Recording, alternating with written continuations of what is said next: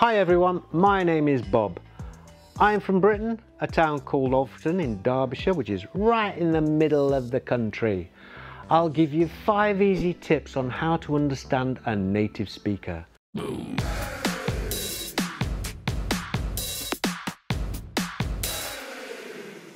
So, the first tip you need to know: connect and smoothly pronounce 2 or more words.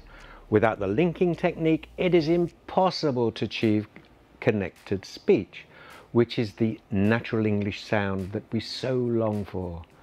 Without connecting words and sounds, we speak English as if we are eating chips that are crunchy, and at the same time, the chewing and swallowing do not allow us to express our opinion completely and without obstacles. That is why linking, as they say, is a two-way street. You may not use this technique in your speech, but to understand others by ear better, there is no way without it. Let's come back to our examples. Consonant to consonant. Linking. Try to read the following phrases without pausing between the 2 words. Quite teacher. Pink car. Nice scarf. Did it work? Not tired? The rule is quite basic. When one word ends in a consonant and the next begins with the same consonant sound, the 2 sounds merge into one. That is, we pronounce that sound only once. Feel lucky. Feel lucky. Quiet teacher. Quiet teacher. Pink car. Pink car. Nice scarf. Nice scarf. It's important to remember these must be the same sounds, not letters, and we remember that one sound can be represented by a different letter, right? Vowel to vowel linking. W, J, R.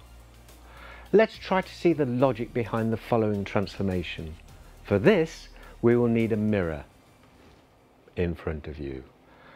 Read the following sentences aloud without pauses between words. During the pause, look at your reflection. In what position are your lips, jaws and tongue when you pronounce the last sound of the first word? And when do you start pronouncing the following? Go on. How about? Few others. So old. I hope you notice that you have to change the position of your lips, jaw and tongue significantly to pronounce the first sound of the second word.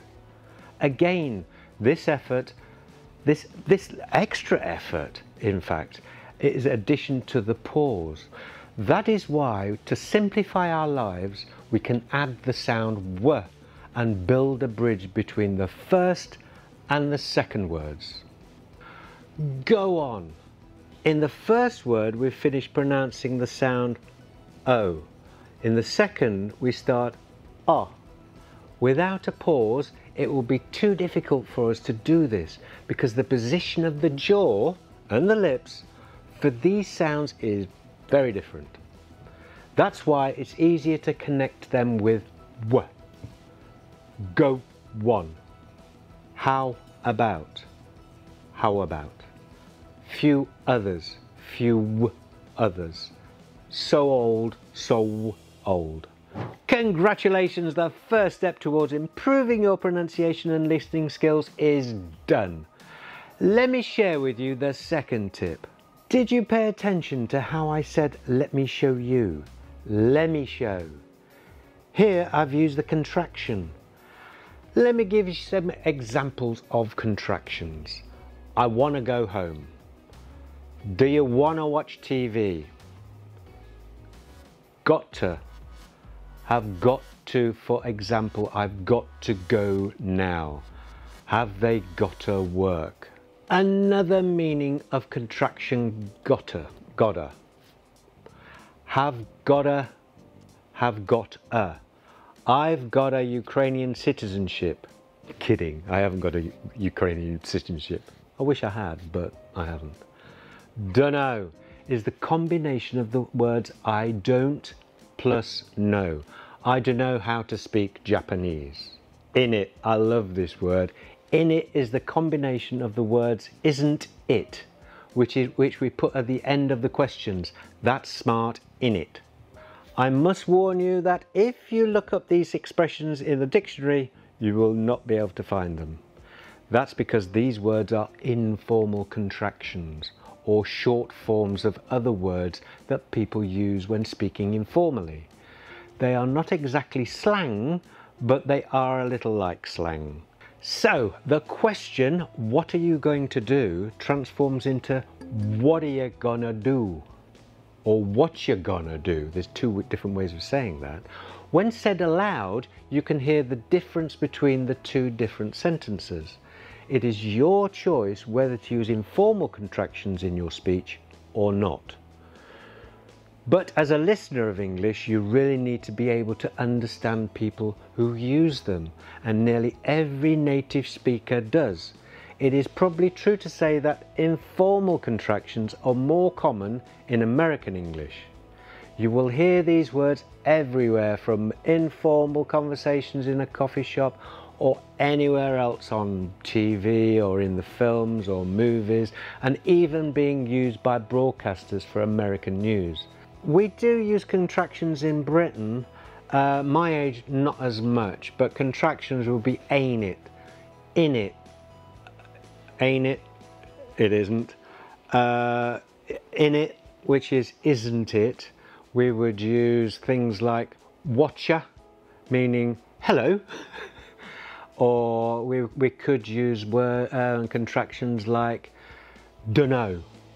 Now, where I come from in Derbyshire, we use dunno all the time. Gonna, yeah, I would use it if I wasn't speaking to a second language person. I would use gonna. Gonna is going to. Tip 3, intonation. Pay attention to stress and intonation. Otherwise, you may seem tactless to someone or even a completely ill-mannered person. You can always find out how to correctly stress a word in the dictionary or in the transcription of the word. It is usually denoted by a stress mark. For instance, in the word apple, the stress is on the first syllable, as can be seen from the transcription apple. Regarding intonation, the same phrase said with a different intonation can have a different semantic load. So, in particular, the sentence, "You like her, don't you?" can be understood in two ways. You like her, don't you? This will be a question. Intonation goes up on the last words. You like her, don't you? Although it is a question, it has an affirmative meaning. Intonation goes down on the last words. Tip 4. Be lazy. Native speakers are lazy and we don't always use the full sentence. I never do. For example, been there? I've been there too, instead of saying you have been there too. Well, frankly speaking, it isn't called laziness. There is a special term for it, ellipsis. Ellipsis is omitting some parts of the sentence in spoken English to make your speech less formal or to avoid repeating something twice. At the beginning of the sentence, we can omit imperative be. Careful. Pronouns plus auxiliary verbs. Never been to Australia. Sunny outside. Pronouns plus be plus articles. Nice day. Auxiliary verb plus pronoun. Got a minute? Article. The bus is coming. Bus is coming. There is and there are construction. Slight problem here. No time to explain. At the end of the sentence, we can omit repeated information. In this case, it's necessary to leave in the sentence. An auxiliary verb. We've never heard of this designer, but our friends have. A verb with a particle to, how about watching a movie? I don't want to. When we answer yes or no questions, we omit everything except for so or not. Is it safe to be here? I think not. I think so. Model plus have in past models. Did you leave your phone at work? I must have. If it's necessary to substitute the words, use auxiliary verb for verbs and one or pronouns for nouns. We didn't watch the game, but our kids did. Give me the book, please. Which one? I need to follow the traditions, but I don't know them. If you want to agree or disagree with someone's statement, use phrases with so plus auxiliary verb plus subject, or neither nor plus auxiliary verb plus subject. I'm interested in Chinese culture. So am I. I haven't been to Japan. Neither nor have we. Slang words. Another great way to enliven your vocabulary is to use slang words. Now let me think of some that we use. We use things like "ayop," hello. "Adu," how are you? Quite simple. Bang on, there's a good one. Bang on. It means you're talking too much. Banter. Banter. Now there's a really good one. Banter. Talky talky. You're talking to each other. You're bantering. I am bantering with you. Simple. And last one, a belter. What about a belter? No, not this thing here. A belter. A belter means you said a good joke. You told me a really good joke. It was a belter. It was a really good one. It was a really good joke. It was a belter. And the last tip I will give you today, don't be afraid to make mistakes. Don't forget that even the English, whether it's American, Chinese, no, Chinese? Where's Chinese come in? Australian or British, we all make mistakes.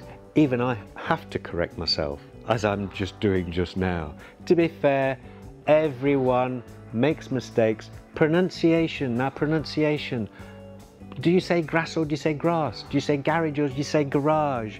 Do you say lawn? No, there isn't one for that one.